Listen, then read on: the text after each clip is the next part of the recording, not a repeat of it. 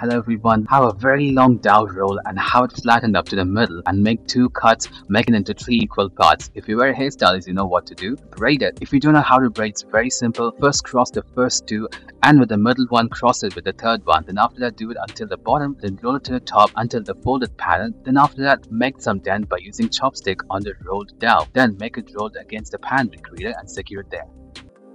Have a circle-shaped dough and place 6 dates equally apart from each other and place another layer of white dough on top of it and press it in between each of the dates by using a chopstick and press the dent towards the center and have a dent created by using a comb. Then have 3 little circle dough and press on each of the sides by using a comb. Then have a cut in the middle and place it on top of each other and press it down by using a chopstick and have a date on the top and roll it down by forming a flower. Then extend the flower and drop it in the middle. Have 3 rolls of dough placed together and have a chopstick in the left and right middle and press it towards the center making a lump and have the chopstick placed perpendicular and have it pressed at the center. Then make the rolls apart, then have it cut into the middle making it into half. Then after that place a lovely date in the middle of them and have the roll closed and have it extended and roll it towards the center. Do the same for all the rolls as well. Then after that we are done. We have a lovely pattern.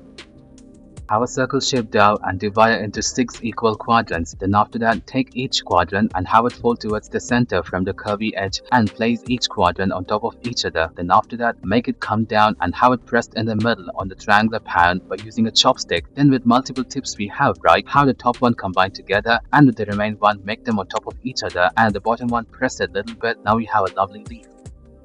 Have a thick circle-shaped dough and create 4 equal dents by using a wire on the diameter. Then have a pan created in the middle by using a comb. Then cut along the middle of the pan by using a scissor making a flower. Then also cut along the edges and also on the comb pattern at the bottom side and make it separated. Then you know what to do next. Place a cherry in the middle of each of them. Then have it combined by pinching them out. Do the same for all the quadrants and then place a cherry in the middle. Then we are done.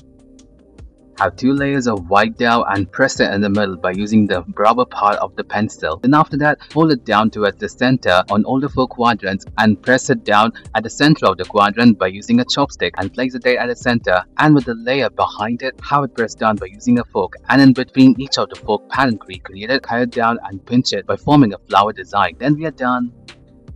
Have a rectangular shaped dough and make several cuts up to the middle on the broad side of it. Then after that fold it from the top and make it completely come down. Then with several loops we created, have it pressed in the middle by using a chopstick. Then after that we combine the tips together forming a loop. Then with the loops we have it pinched out by making a petal design. Then with another circle shaped dough in a thicker manner, have a pattern created by using a comb and make another perpendicular pattern making a pistil of a flower. Have a circle-shaped dough and make 4 equal quadrants and for each quadrant, roll it towards the center having a little triangle at the end. Do the same for all the quadrants and have all of them combined together and have it pinched out in the middle by using a chopstick. Then after that, have the roll combined together at the bottom with the remaining rolls we have folded downwards on top of each other and flatten it at the sides and press it towards the middle by having a chopstick creating a dent and drop a cherry in the middle. Thank you everyone for watching this video.